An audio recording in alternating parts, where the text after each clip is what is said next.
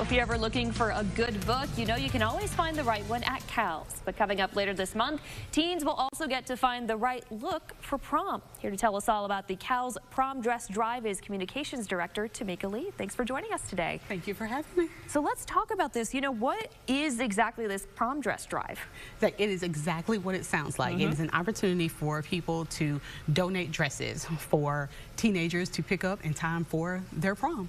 So we accept any type of formal attire. So it can be cocktail dresses, actual like evening dresses, bridesmaids dresses, anything that could make for a good prom picture. Yeah, anything that could work for teens to be able to dress up and feel like they got the right prom outfit. Exactly. And we also accept accessories. So if people have nice jewelry, shoes, anything that will help to complete the ensemble. Oh, great. So for those who are like, you know what, I have a bunch of prom dresses hanging in my closet that I'm not doing anything with, how can folks help out with this?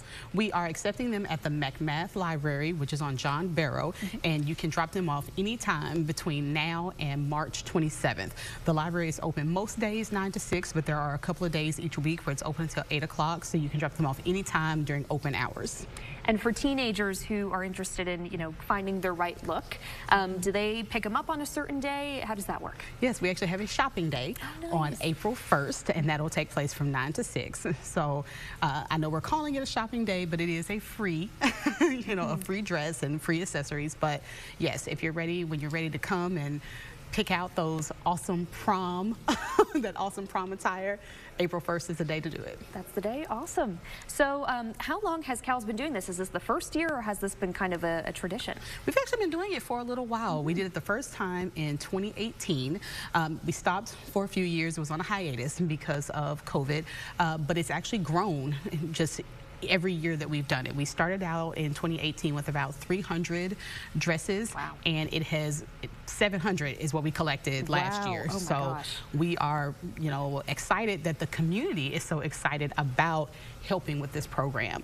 And it's also a good way for us to be, participate in sustainable activities, because these are dresses and materials that are just sitting in someone's closet. They may end up in the landfill.